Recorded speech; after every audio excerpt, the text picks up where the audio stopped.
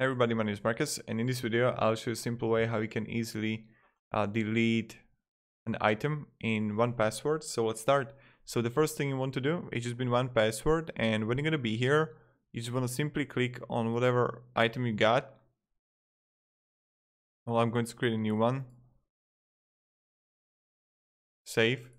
And when I'm going to click on it, go to right bottom corner to edit. And then you're going to see here move to trash.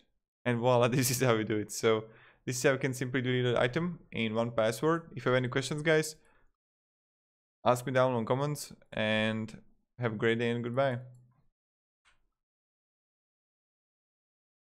See ya.